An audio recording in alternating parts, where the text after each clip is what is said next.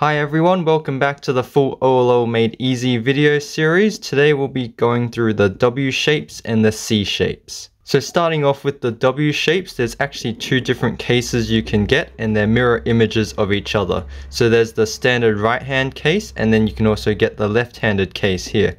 And so to recognize which one you have, you want to actually hold the W shape so that it kind of looks like an M. Next up, you want to hold this attached 2x1 yellow either on the left or the right side. So in this case, I'm holding it on the right side, and so this is the right-handed W case.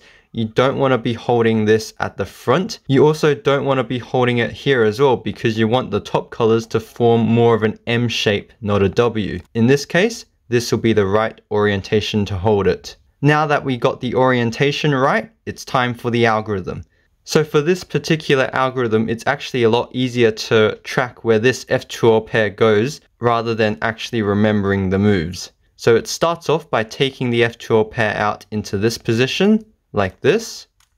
You want to move the F2L pair all the way to the back, and you want to now move the F2L pair all the way back around in a way that sets up a sledgehammer. So to do that, we start off like this, move the F2L pair back over, and that sets it up into this position where we can go into a sledgehammer, and that solves that OLL case.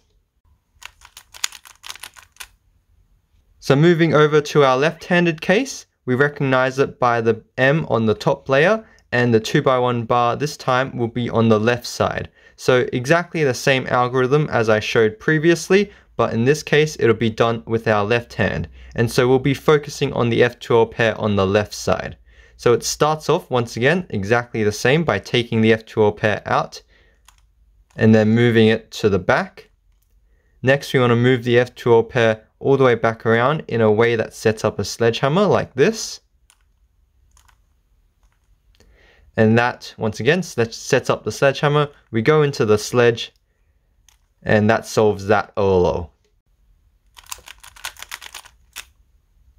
So for those of you who are not a fan of using left-handed algorithms, then you can actually mirror this to the back right angle and use your right hand. So in this case, simply by doing a U2, we've mirrored it to the back right angle, and now our focus is on this back right F2L pair.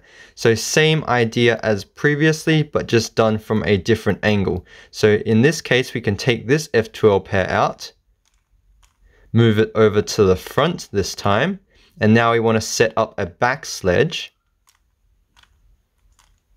And now we do the back sledge, and so in this case we do need to do a bit of a regrip, so I like to do the back sledge with a regrip on my left hand like this.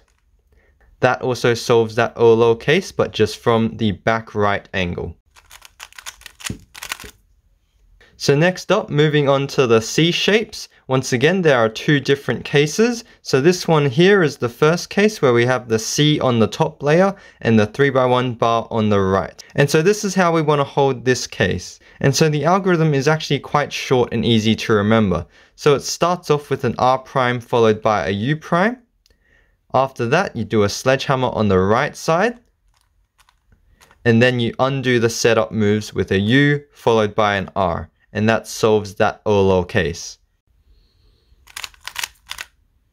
And finally, we have this C shape here. So similar to the previous case, we also have the C on the top layer, but in this case, we do not have that 3x1 bar. The yellows are instead a bit more spread out around the sides.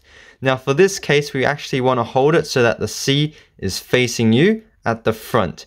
Now there's a couple of different algorithms that are pretty good for this case. So the one that's easiest to remember would be the one I'm about to show you. So it starts off with a sexy move, like this.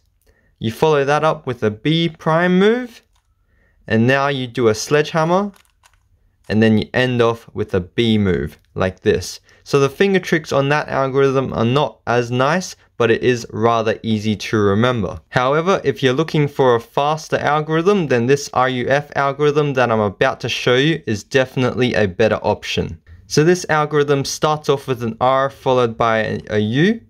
Following that, we got the R2, U prime, R prime. And now we follow up with F, R, U, R, U prime, and the final F prime can be done with your ring finger down here. And this is a much faster algorithm, not as easy to remember, but a lot quicker and much nicer finger tricks compared to the previous algorithm. Alright guys, so that's it for the OLL algorithms for the W shapes and the C shapes. Hope you guys found this video helpful. If you have any questions about anything in this video, feel free to leave it in the comment section down below, or you can message me on social media. Links to those will also be in the video description. Thanks again for watching, and I'll see you guys in the next video.